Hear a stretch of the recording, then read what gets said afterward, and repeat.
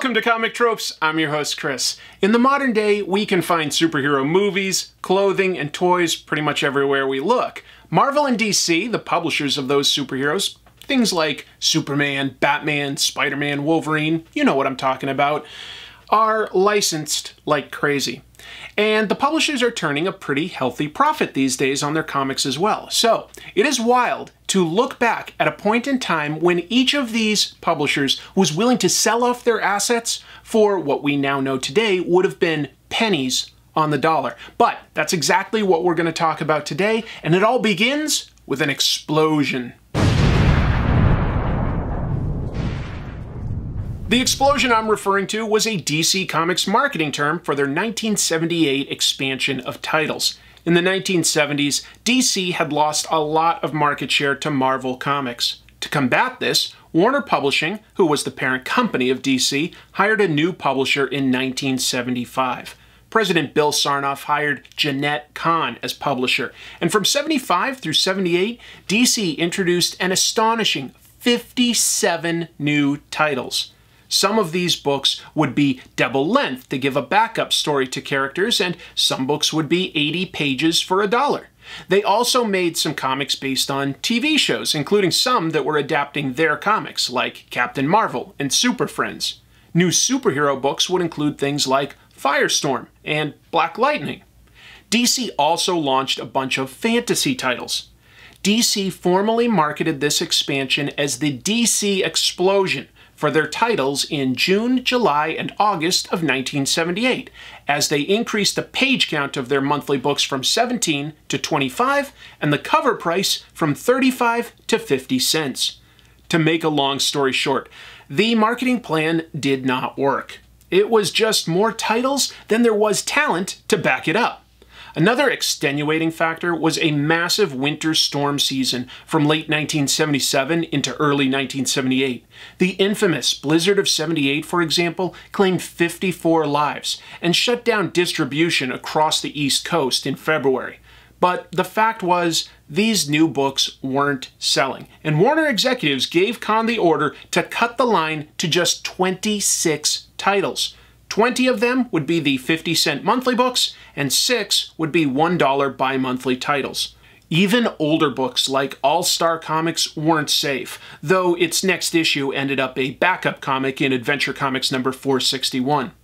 And relatively popular books like Batman Family got canceled, though it was technically merged with Detective Comics, which was selling worse, but was DC's second longest running book, so a lot of staff fought for it to continue for legacy reasons. The massive cuts to titles would come to be informally called the DC Implosion, and the last employees in at DC would be the first ones let go, like editors Al Milgrom and Larry Hama. A lot of artwork had already been completed, of course, since these cuts came so quickly. Some of these ended up being printed as backup stories in existing books, but a lot of them were only printed in a very rare, ultra-limited print run on a 2-issue series called Canceled Comics Cavalcade. That title is a riff on the Golden Age DC title Comics Cavalcade, which would feature characters like Wonder Woman, Flash, and Green Lantern. There were only about 35 copies printed on a printer in the DC offices in black and white. These books were printed for the creators of the comics, and some copies were sent to the U.S. Copyright Office and the Overstreet Comic Book Price Guide. This is called an ashcan in comics terms and exists solely to secure copyright. When we look at the chart of semi-monthly sales from the late 70s into the 80s, we see that DC continued to trail behind Marvel, and by 1982, Marvel began a steady uptick while DC continued to decline. So, perhaps it's at least understandable why DC reached out to Marvel in 1984 in a somewhat desperate bid to survive. To set up this next stage, we're going to learn from the personal blog of Jim Shooter, a writer, artist, and most germane to this episode, an editor in comics. In 1976, he started at Marvel as an assistant editor, but by 1978, he was actually made the editor-in-chief. And I've made an episode about Jim Shooter's accomplishments. It's a fascinating story. That's a cool episode worth watching, of course.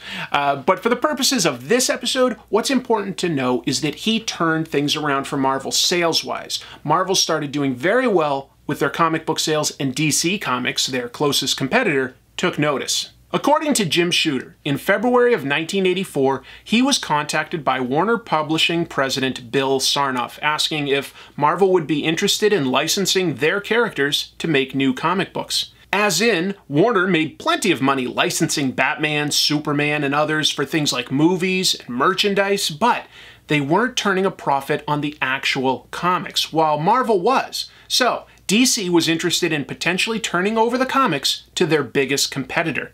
Shooter took the idea to Marvel's president, Jim Galton, who took it on himself to instantly call Sarnoff back and tell him that Marvel had no interest. Shooter was stunned, asking why he would pass on this opportunity, to which Galton allegedly said that if DC couldn't turn a profit with their characters, they must not be very good characters.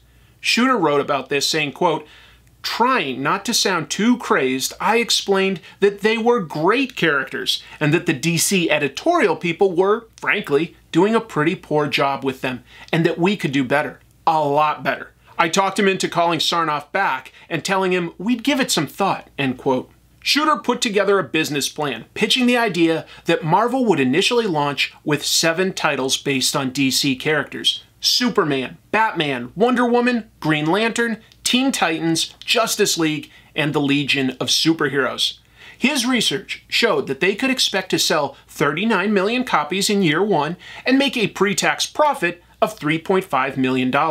Very healthy revenue for the 1980s. Galton was still skeptical, but a meeting with the other vice presidents of the company, including Ed Shukin from Circulation, revealed that they were confident they could do double what Shooter was projecting.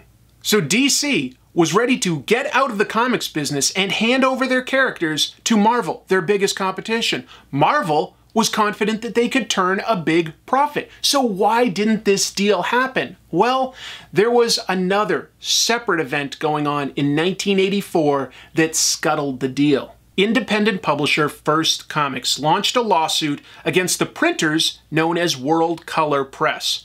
Their lawsuit alleged that World Color Press was the only printer using the so-called letterpress method that they wanted to use, but World Color Press was not charging First Comics the same prices that they charged Marvel and DC. It was an anti-competitive lawsuit that potentially called out Marvel as a monopoly in the industry. Jim Shooter wrote in his blog that one test of anti-competitive market dominance is having 70% of the market. At the time, Marvel had over 69% of market share.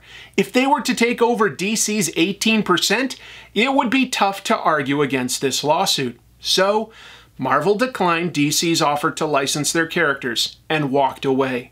Within 2 years, DC would begin to make huge strides in the industry with big sales on books like Teen Titans, Dark Knight Returns, and Watchmen.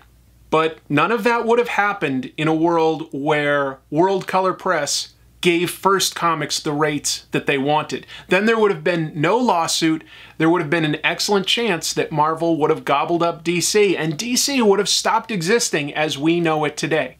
Alright, thank you all for being here at this Warner Brothers meeting. Now, the purpose of this meeting is to determine what storyline we should use to adapt for the next Batman movie.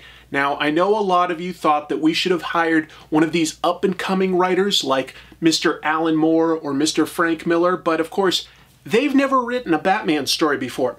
So, in my opinion, we should use the latest popular Marvel story written by one Mr. Bill Mantlo. Yes, the guy who writes Rom Space Knight and Micronauts.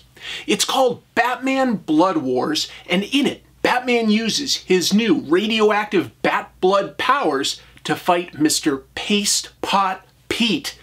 I think it'll be a hit. Thoughts? So, that's the closest that DC Comics came to ceasing to exist as we know it today. Let's move over to Marvel's story now. In brief, Marvel was purchased in 1989 by a wealthy dude named Ron Perlman, not the guy who played Hellboy. This one bought and sold companies like Revlon. He bought Marvel for $82.5 million and began aggressive plans of expanding the number of titles, raising the cover prices, and buying related companies like Fleer Trading Cards and Toy Biz. In the early 90s, Marvel was feeding the new speculation frenzy as new readers bought issue 1 of new titles or gimmick covers, thinking of it as an investment. Marvel's 1992 annual report was issued as a comic book to shareholders and features Doctor Strange flying around the Marvel Universe, getting all sorts of good news on Marvel's growing revenues from characters like Quasar and War Machine. But it couldn't last. Speculators realized that they couldn't flip a quick profit, and 1993 featured a massive collapse in the comics industry.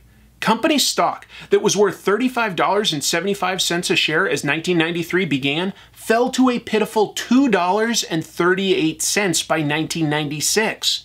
Cut to another super rich dum-dum named Ike Perlmutter. He was a huge shareholder in Toy Biz, and he planned to buy the remaining shares of that company and merge it with Marvel, taking over. Perlman resisted by having Marvel declare bankruptcy so that the company could restructure, but ultimately, Perlmutter succeeded. Still, Marvel was struggling as he took over. Marvel turned the corner financially in 1999 when they hired an executive named Peter Cuneo to serve as both the CEO and Chief Financial Officer. He enacted a number of cost-cutting measures and expanded focus on licensing their characters that began to turn things around within 3 years. Marvel would continue to become financially more and more healthy and eventually was sold to Disney in 2009 for $4 billion. But just before Cuneo was able to turn things around, Marvel made some very questionable financial decisions. In fact, saying questionable is probably putting it nicely. Stupid and short-sighted might be more accurate. Marvel had gone on a licensing spree to get some cash during its early bankruptcy period. They sold Hulk to Universal Pictures, the X-Men and Fantastic Four to 20th Century Fox, and Blade to New Line Cinema.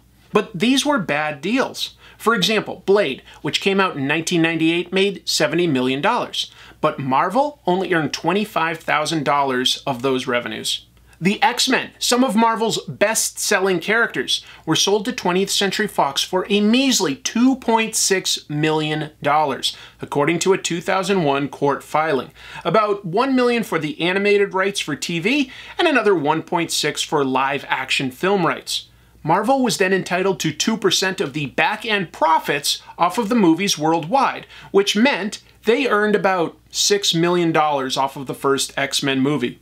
Despite movies like X-Men and Spider-Man being big hits, Marvel was seeing very little of that profit, and Cuneo helped guide Marvel into a somewhat risky deal to make their own movies. Obviously, the Marvel Cinematic Universe paid off massively, but Marvel had to take a dangerous path to get there. They launched Marvel Studios with a $525 million loan from Merrill Lynch, and if their first movies weren't a hit, Merrill Lynch would permanently get 10 of Marvel's properties that were put up as collateral. We're talking about some pretty important characters like Captain America, Doctor Strange, and Black Panther, among others.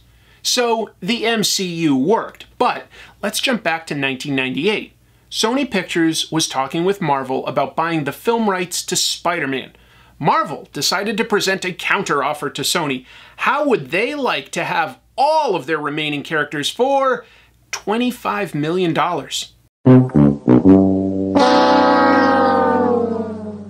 In the book The Big Picture, The Fight for the Future of Movies by Ben Fritz, he recounts how the Sony executives, including producer Amy Pascal, who has worked on all the MCU Spidey films, told Marvel that no one gave a shit about any of the other characters and they only wanted Spider-Man. It's hard to conceive now, when the last Avengers movie earned nearly $2.8 billion, but Marvel was willing to sell off their film rights for all of those characters for about 1/8 of the budget of that single movie. Can you imagine what that would have looked like? A world where Sony had access to all of Marvel's characters? I don't think that they would have had the guts or the vision to make a cinematic universe, for instance. I just can't see Sony having committed to, say, an Ant-Man movie. No, instead I think we would have gotten a lot of Spider-Man reboots, if I'm being honest. And of course, Marvel would have only had about $25 million to show for all their efforts. It's inconceivable that they would have then sold themselves to Disney for $4 billion. No, I think a world where Marvel had done that deal and only had revenues from licensing and the comics themselves would have resulted in a much, much smaller organization than the one we know today. Before I leave you, I want to plug a couple things. I want to turn your attention to a good deal on Humble Bundle that's up for the next few weeks. Dynamite Publishing is offering over 60 of their comics, like The Boys and Red Sonja, for just $25. And they're raising profits for the World Kitchen. That's a great charity that helps feed people in need throughout the world. Also, some of you may be interested in a gallery event in the Los Angeles County area. Gallery Nucleus has a show starting on July 15th featuring Japanese artist Nanako Yashiro, whose work is pretty heavily influenced by shoujo manga. And hey, as long as we're plugging things, I'll plug myself. If you want more content, I always do a live show for about 2 hours on Monday afternoons. That's on my second channel, Pros and Cons, link in the description below. I do reviews of the comics that I've read that week and riff on the news of the week as it relates to comics. It's a really fun show where I get to interact with you, the viewer. So I hope you'll consider checking that out as well. I've got another banger episode for Comic Tropes coming to you next week. So until then, I want you to keep reading comics.